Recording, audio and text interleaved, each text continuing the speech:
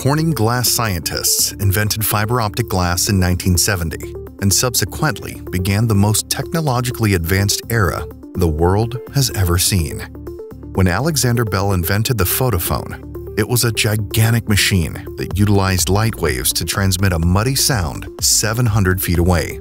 His jaw would drop if he could see what his technology turned into just half a century later.